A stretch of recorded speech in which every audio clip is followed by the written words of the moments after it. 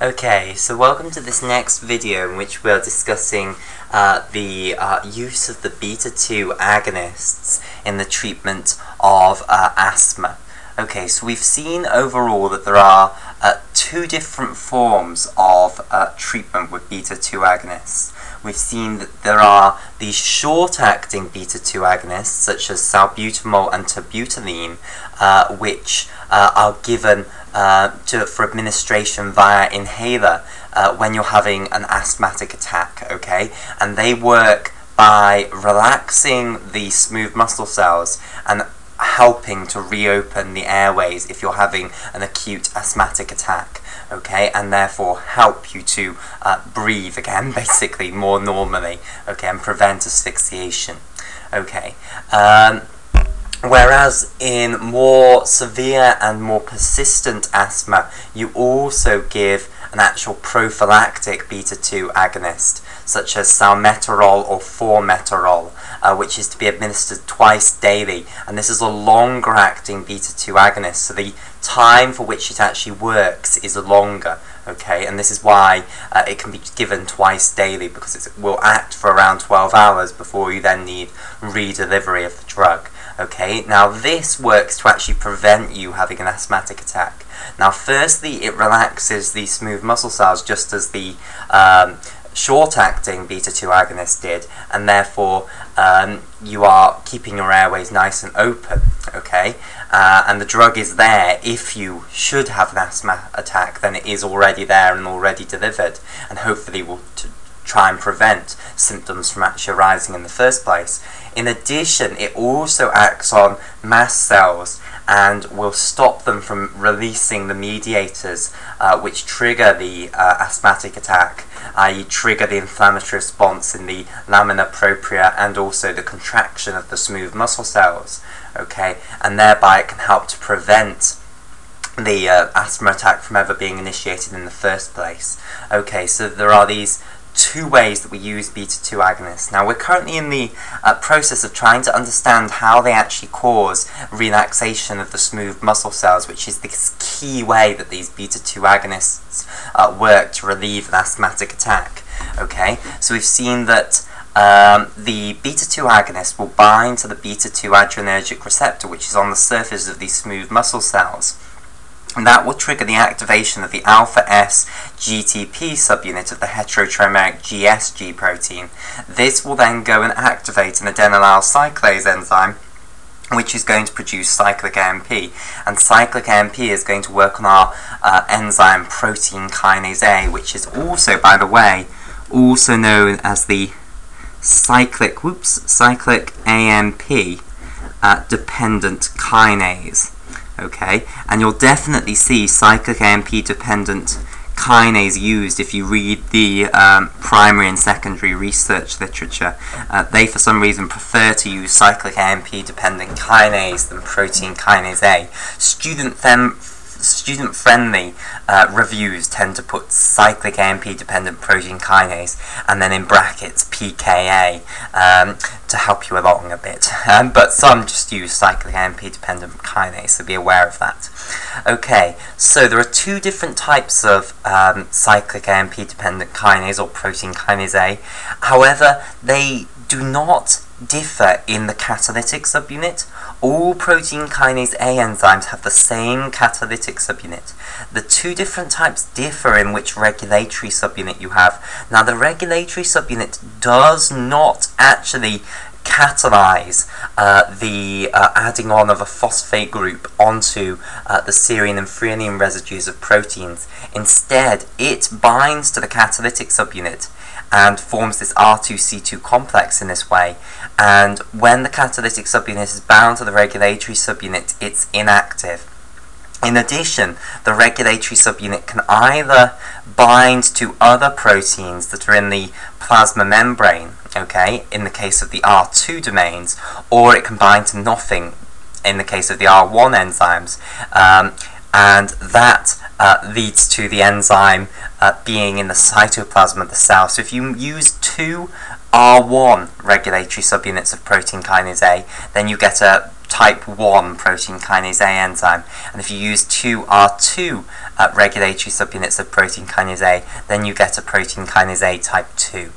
Okay, so cyclic AMP is going to activate both of them the same.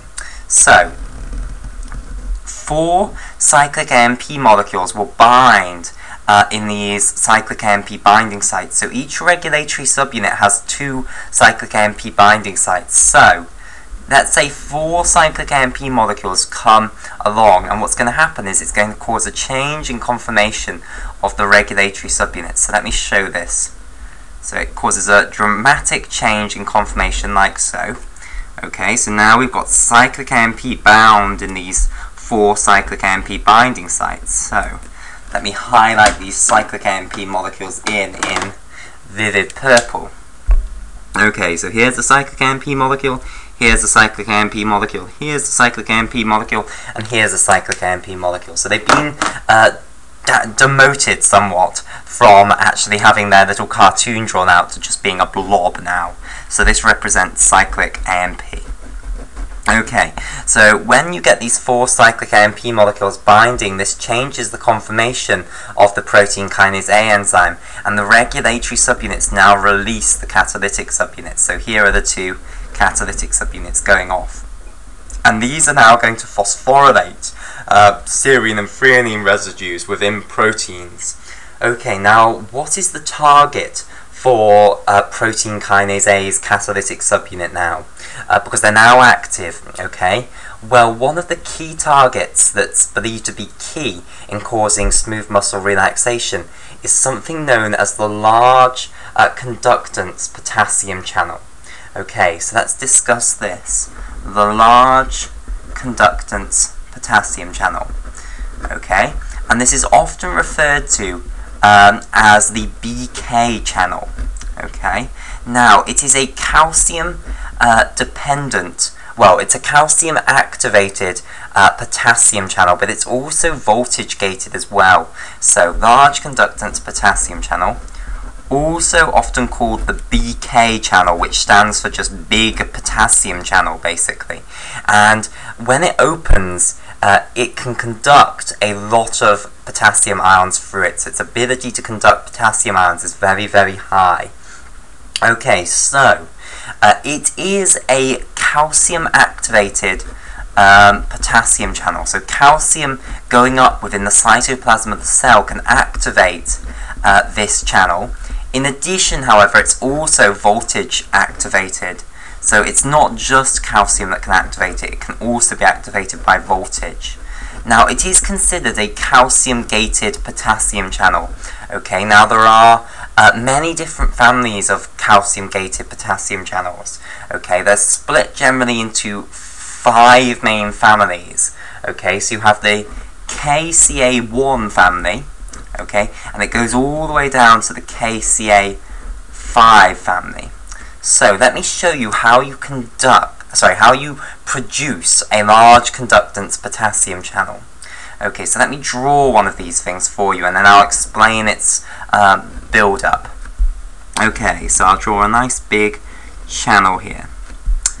Right, so basically it's a tetramer. It's made of 4 polypeptides which are all joined together. So it's not just one polypeptide, it's loads of polypeptides. It's all stuck together, 4 to be specific, and then we're going to see that there's actually more that you can add on in a moment. But for now, we'll just concentrate on the 4 main pieces. Okay, so these 4 main pieces come together to make the full large conductance potassium channel here. So you need 1, 2, 3, 4. Now they are all identical basically. They're all encoded by the identical gene, which is this gene KCA1. Okay, so we use this KCA1 gene. So we go to the the calcium-gated potassium channels. Now there are these 5 different families of KCA genes, okay, which can code for 1/4 of a calcium-activated potassium channel. Okay, we use specifically a member of this KCA1 family, but there is only one member of this KCA1 family, which is the KCA1 gene. Okay, so we go to this KCA1 gene, and we transcribe and translate this 4 times, and stick these 4 proteins together to make the calcium activated potassium channel, which is the large conductance potassium channel, or the BK channel. So the whole thing is what will be called the BK channel, and basically it's made from a tetramer of these KCA1 genes.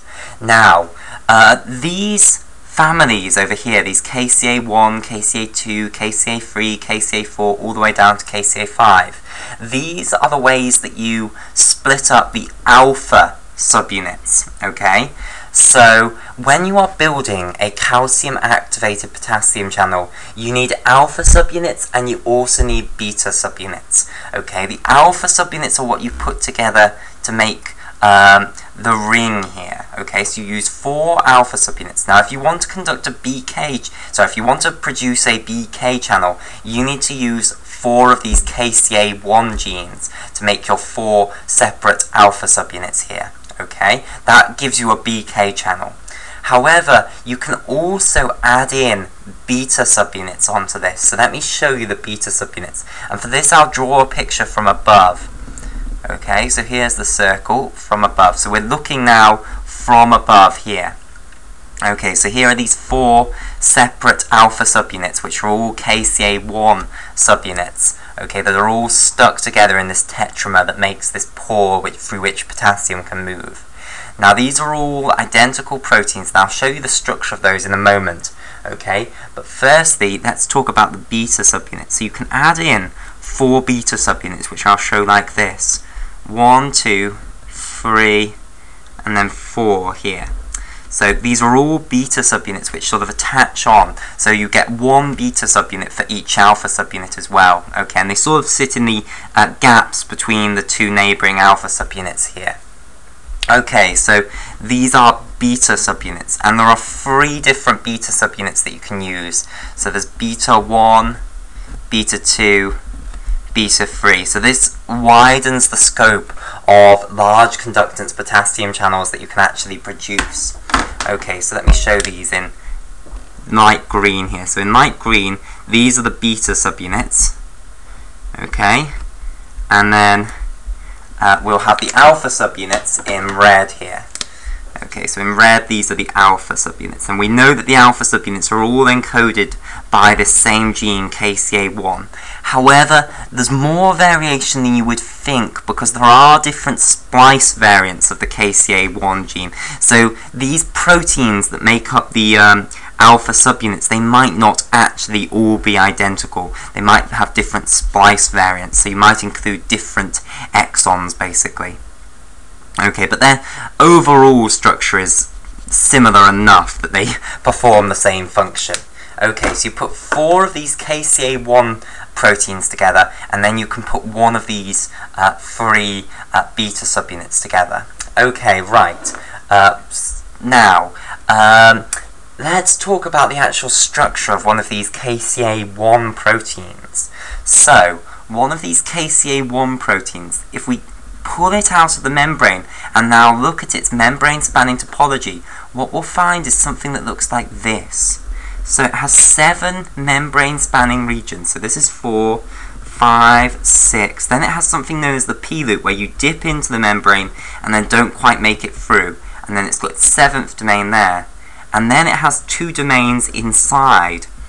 Okay, here, known as the RCK1 and the RCK2.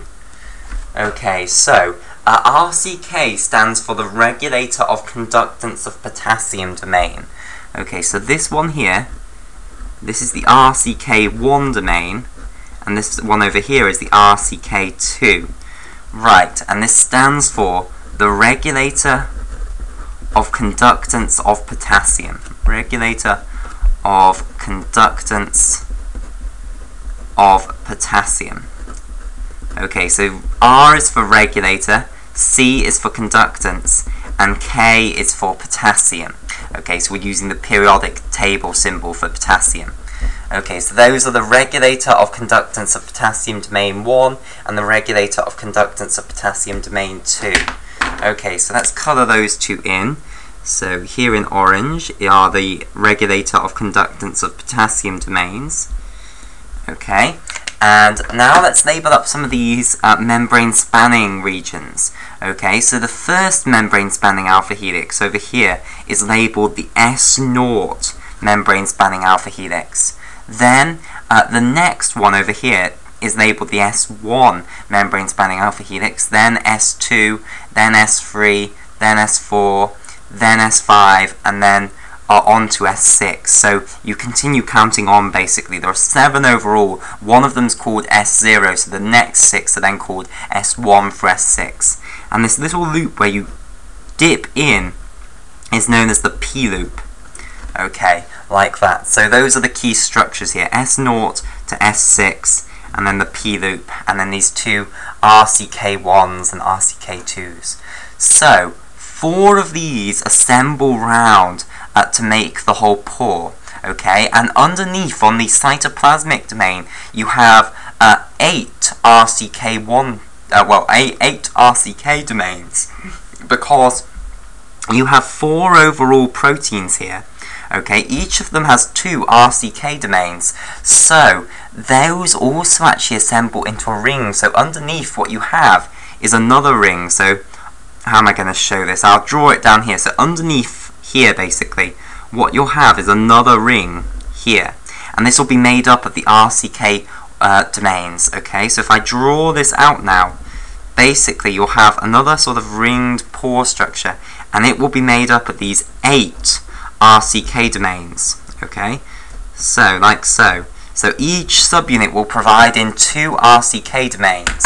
So for instance, these RCK domains here will be the regulator of potassium conductance, regulator of conductance of potassium domains corresponding to this first alpha subunit here. Okay, and so on, and they form a nice ring underneath it as well. Okay, now these are the portions where the calcium actually binds to. Okay, and this is how calcium can activate these channels to open. So for instance, on the in these regulator of conductance of potassium domains, you have calcium binding sites which are called calcium bowls. And when calcium binds to those calcium bowls, it can trigger the channel to open and therefore conduct potassium. Okay. In addition, they're voltage gated like other voltage gated potassium channels, so depolarization of the electrical potential difference across the membrane can also cause them to open. Okay, right. So we now need to discuss what protein kinase A is going to do. So the catalytic subunit of protein kinase A is now going to come and phosphorylate these channels, basically, their cytoplasmic domains. And this is going to result in increased open probability of the channel. So it's going to increase the sensitivity of these channels to calcium and also to voltage. So the amount of time that these channels will spend in an open state is going to increase.